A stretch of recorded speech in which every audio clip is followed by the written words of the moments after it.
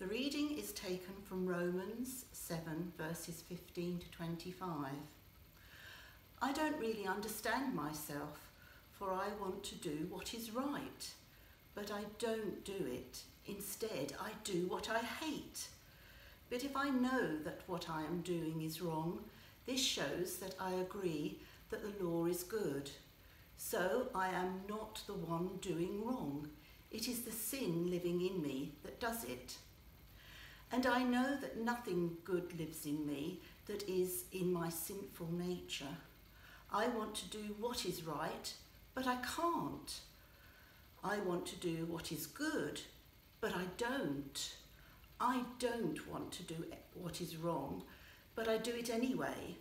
But if I do what I don't want to do, I am not really the one doing wrong. It is the sin living in me that does it. I have discovered this principle of life, that when I want to do what is right, I inevitably do what is wrong.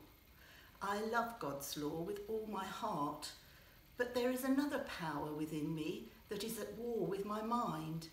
This power makes me a slave to sin, and that is still within me. Oh, what a miserable person I am. Who will free me from this life that is dominated by sin and death? Thank God the answer is Jesus Christ our Lord.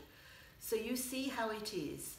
In my mind, I really want to obey God's law, but because of my sinful nature, I am a slave to sin. This is the word of the Lord. Thanks be to God.